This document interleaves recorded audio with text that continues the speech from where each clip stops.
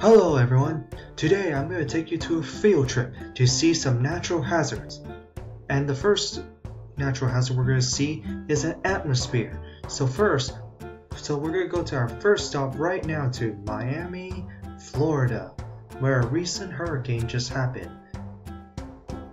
As you can see right here, Miami is near water, which is where most hurricanes happen.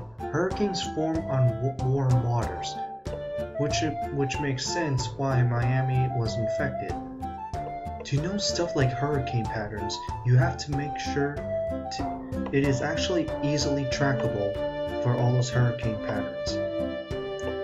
Like which way it blows is pretty much the same way where the wind will blow. It blows the same way where wind would be blowing.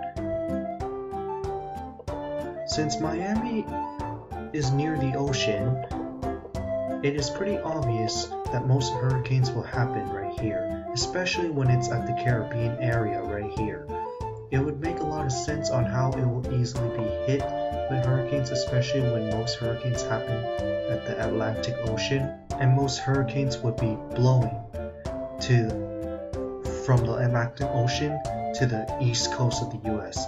So now let's go to our next location, Montreal, Quebec, where a recent flood just happened. As you can see, Montreal is surrounded by water from here. This is a lake where recently Montreal was flooded, overflowed with water, where the recent hydrosphere just happened. Think of a flood as something like an overflowing amount of water. Put it in a cup. As you can see, Montreal is next to water, which is what happened recently in 2017 when there was a bunch of rainwater flow all over Montreal and the city next to it, Laval, which overflowed the amount of water. The patterns of seeing a flood is very simple. Technically, is seeing how much water is coming in and seeing how much is going up.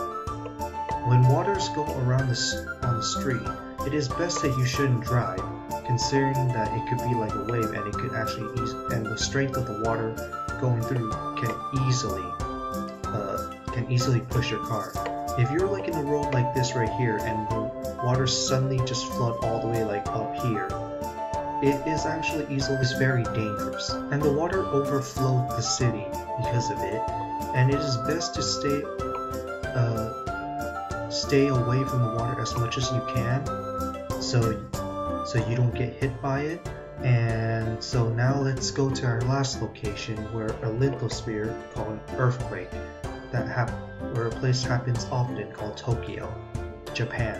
Earthquakes are very often in places in the Ring of Fire like Japan, and I'm using Tokyo as an example. Places like these are victims of the Ring of Fire. Earthquakes can be thought of something like when a ball hits the ground and bounces, and this is technically what an earthquake really is. The pattern of an earthquake is when a fault starts moving around and it actually starts shaking the ground. Since we are small, we can easily feel it. In situations where this happens, make sure to have food, water, first aid kit, and a radio. Earthquakes can happen anytime. So I thank everyone today for coming along to the trip, and it's time to say bye.